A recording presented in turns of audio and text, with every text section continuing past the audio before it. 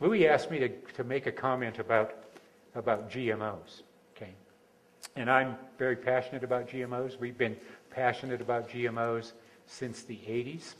Way back in the 80s is when we first started making decisions in the SAB and in our supply networks that would make sure that GMOs never entered our product line, and they never will enter our product line.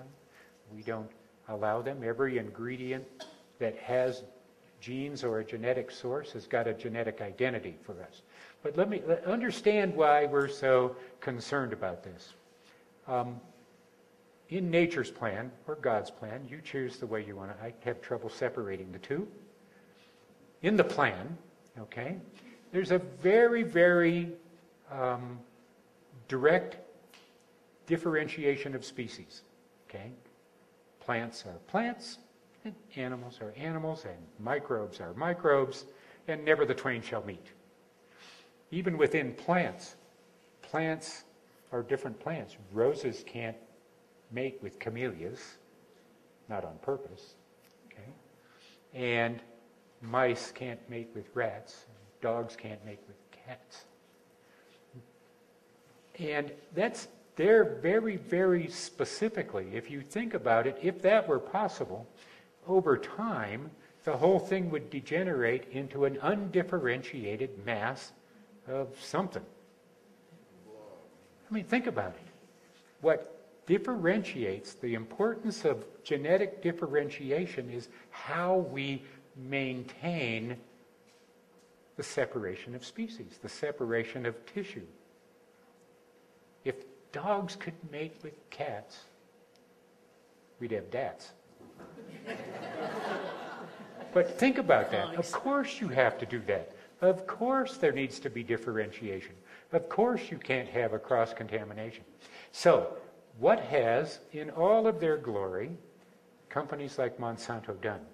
They have created an abomination. They have violated the separation of species. In the Roundup-resistant soybean, okay, they took the soybean, and then they took a gene from a marigold, and they implanted it into the soybean. The reason is you can spray Roundup on marigolds all day long, and they just thrive. So they thought, wow, you know, if we could get that over here in a soybean, that would be great. People would want to use more of our product called Roundup, wouldn't they? So that's what they did. They put it in there. And then they thought, well, that's good. First generation, that works. So we had these Roundup-ready soybeans. And then they thought, you know, wouldn't it be great if we could own that? If we could own the genetic code of the soybean. I don't know who gave them the right to buy it or what makes them think they have the right to own it. It's ours. Okay? Every living person on the planet owns the genetic code of the soybean, not Monsanto or any other company. Okay, so now, what they said is, wow, if we could get this thing to do certain things for us, if we could make it so that the soybean that's produced is infertile, so that the farmer couldn't grow his own seed, they'd have to come to us and buy the seed. So they took a gene from a mouse, a gene from a mouse, an infertile mouse, and implanted it in the soybean and created this Frankenbean, right? This thing that is not really a soybean. It's not really a soybean. A soybean, the genetic sequencing of a soybean is very clearly defined. This is not that. And your genetic identity is your identity. Therefore, it is not a soybean. They shouldn't even be allowed to call it a soybean. Really, because it's not. And then they thought, well, we need to find a way that we can control this to make sure that the farmers we contract with are using our soybean. So they took a gene from a bacterium and implanted it in the soybean.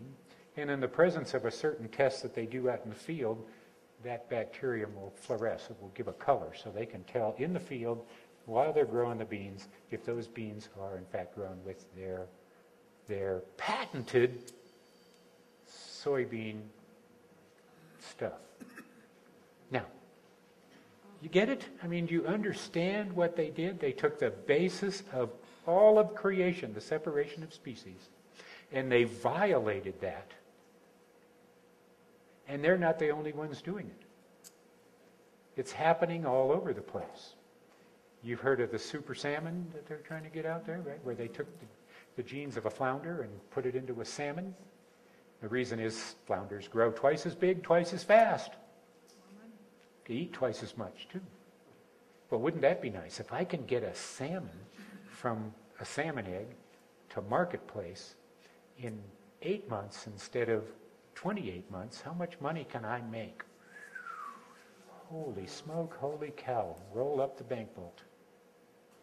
The problem is, what do you suppose would happen if this creature ever got out into the environment where the other salmon are, where the wild salmon are? In just a few generations, they would eat up all of the natural salmon food supply and completely drive them into extinction. And then we'd have these salmon that aren't salmon, flounder that aren't flounder things out there. Okay. So,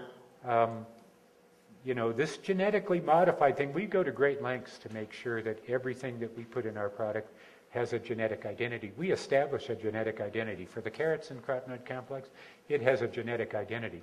We know and specify the seed stock that the carrots are grown from, and we demand that the fields that these carrots are grow only this genetic seed stock. And along the way, we check the genes all the way up the line. And when you look at that little number, the batch code on the side of that bottle of carotenoid complex or salmon oil plus or whatever product is out there, recognize that unlike the vast, vast, vast majority of companies, we can take that number and track it all the way back down the supply line, all the way back to the seeds it was grown from in the fields where it was grown. Because that's really the only way you can be in control of this thing. Now, you saw that thing Jim put up there, 94% of all the soybeans grown in the United States are genetically modified. Key phrase there is in the United States. Okay, a lot of the rest of the world has said no, not maybe, not, they just point blank said no, you don't get to do this. Now, the food industry's finding tricky ways around it. They say, okay, we won't feed it to people, we'll feed it to the cattle that the people are going to eat. Yeah. Okay, so it's just a bad, bad, bad